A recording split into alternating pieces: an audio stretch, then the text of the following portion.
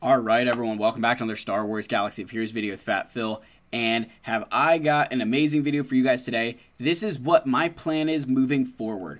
If you were not on stream, it is 1:44 a.m. I had to run upstairs to check on my daughter. She was having a nightmare. I had to end stream. She was having a nightmare screaming for daddy, so I ran upstairs to go be the hero, and she was already asleep again. But that's just being a dad. But if you missed stream, I want to show you guys what I did and tell you what the plan is for the account moving forward. We've got a lot to cover, so let's get into the channel memberships. Thank you guys so much for your continued support. If you're interested in joining, I've got a link down below. Otherwise, all I can ask is you hit that subscribe button, leave likes, leave comments. We're trying to hit 10,000 subscribers. We're going to do it, guys. You know what? Trying to hit 10,000. When we hit 10,000 subscribers, our King Wampa, I'm going to start throwing it out here. We'll take him to Relic 9, right? If you guys get there, we'll hit Relic 9 on our King. So, there you go. But, if you missed what I did on stream, I joined the dark side. You'll notice one of these bundles is missing. We went ahead and spent all of $10 with a $3 discount. So, $6.99. And we have officially started the Rey journey. I'll do a mission here for the video, for the sake of the video. I want to do it. It's fun. It brings me back to the early days of the Sith raid where you get to use JTR.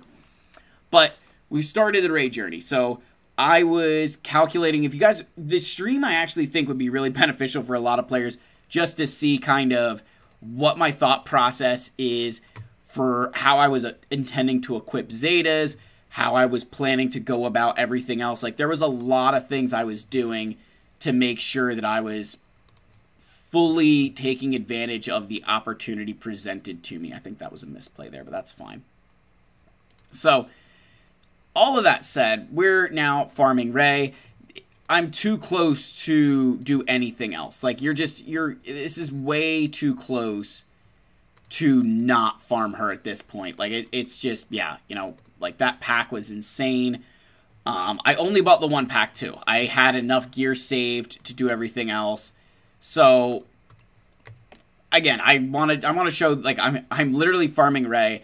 I have about, I'm about like a day. I'm going to be really close to unlocking her. Now, because I did this after my reset, how do I say this? Like, I'm technically, what's it called? Like, I did it after my reset. So, like, my refreshes for the day are done, right? Like, I went all the way up to 200 energy. If you guys look in here, I'm above 200. I also, on stream, just for a fun fact, right, I was the first person testing Marauder. It went so well, in fact. Like, it was amazing. It was just cool to test it. I'm gonna be honest, I didn't get any wins. I wasn't expecting it with a 4-star Marauder, and with the fleet I was using, I was only trying to use clones. I think you're going to have to use more than that. I only think it's going to be an Executor kind of thing. So we'll have to wait and see, right? I'm curious to see how other players who are much better than me test that ship. I think it'll be a solid ship to come into the game, but definitely some work on strategy and how it plays into the off-meta counters. So curious there. But what's my plan going forward, right? Finally getting here, 3 minutes into the video, 4 minutes into the video. What's the plan moving forward? Well, we've got to get Rey. So, if we go into my squads here, I've got a whole thing to show you. So, the plan now, I've got to get Reva still. Reva is still part of the plan. Reva is still a big chunk of that. That was one of the big reasons I was calculating how many Zetas I have, how many Omicrons I have, because I want to make sure that I get Reva and have the best stuff on her possible. So I really need to make sure I'm doing that. So Reva is a big part of that. So Reva's first. Relic 9 at 10,000, guys. Throwing it out here again. Make sure you subscribe. So I then needed to take these characters to Relic 7, and Relic 3. Obviously done now. I did that live on stream, but that's part of the plan, right? That's the plan. Start the ticket grind. As you can see, I've started the ticket grind for Rey. And I need to start thinking about Ben Solo. Now, not just in the sense of, like, I already had him at Relic 7 for Rise of the Empire operations. This is, like, it's, like, awesome that I'm finally going to get to use him. What I mean by that is I need to start worrying about his mods and Omicrons. From looking through them, I think I'm going to be skipping this one, the Ignore Protection. As crazy as that sounds, for me, the Force Dyad's the most important, and then the reason I want Obscured is for the healing immunity for 4 turns. That's just such a brutal ability, and if it times right on defense, it can really ruin you. So I want to make sure I'm trying to take advantage of that. He already has some half-decent mods here and there. Nothing, I wouldn't say anything insane, right? Nothing that I would say is, like, bonkers good. It's just good enough stuff here. You know, it gets him through. But I really need to start focusing on Rey's mods because we've started that ticket grind. I already have 200 shards of her. We've made a lot of progress on Rey already, I'll be completely honest. One thing that did help, I will say this, one thing that helped a lot was my weekly shipments literally just refreshed tonight. Like after I was streaming, they refreshed. And I had almost max tickets already stocked up and saved. And then we get another Lightside Galactic Legend, and I stocked up some more. So that was awesome. That was a really good timing on my part there, if I can say so myself. So we started the ticket grind for Rey. Now this comes the part with these packs that becomes the big problem. Zetas, Omicrons, and mods. So you can see I've done 3 Zetas on Finn, and Resistance Hero Poe. I need to start thinking about Zori Bliss. Now, I won't be farming Zori Bliss for the foreseeable future. Not because she isn't needed for the Resistance and it has really good Omicrons, but because she's on a dark side node. And you've got the Marauder Galactic Chase, which is on light side nodes going on right now. And the Rey Journey Guide with tickets.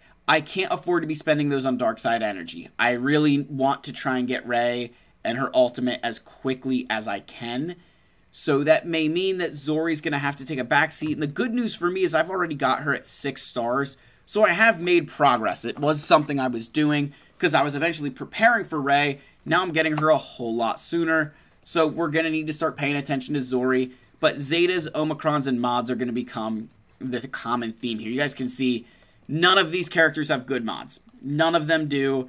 And it'll be a while for me to get them to the place where they're good. Because even like Rey's mods are going to have to be good. And people are going to lose mods. And it's going to be insane like how some characters, how far they fall. So that way I can make sure Rey is as good as she is. So I want to get that out in the open. It is something just to think about that we've got a lot of changes coming up to the account. And Zetas, Omicrons, and mods are going to be a big part of that. Now, then I've got to get back into farming Leia, right? So I did do my Nisa. I did start farming Nisa again, right? That is, you know, we got her. We got shards for her today. So farming Nisa. Scout Trooper is farmable on those fleet nodes. I'll do those refreshes later in the day today, even though it's almost 2 o'clock in the morning. I'll do it later today. Finish those off. And then obviously still waiting around on Drogon. I have a lot of crystals saved. I had been banking them for some other things.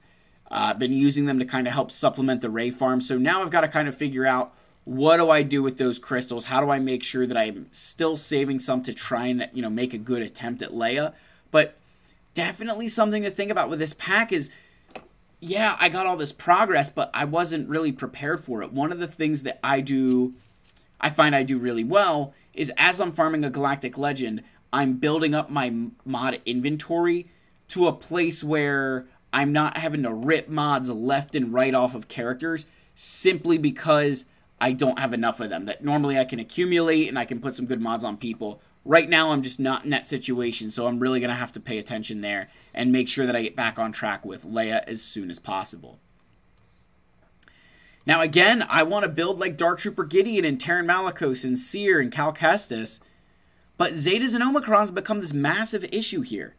And I think where Capital Games is going to start heading is they want to make sure that they monetize the living crap out of Zetas and Omicrons because everybody's going to want them. Same with mods. They're going to be in high demand, and I think a lot of players are going to be very well tempted to purchase them, and I can't blame them.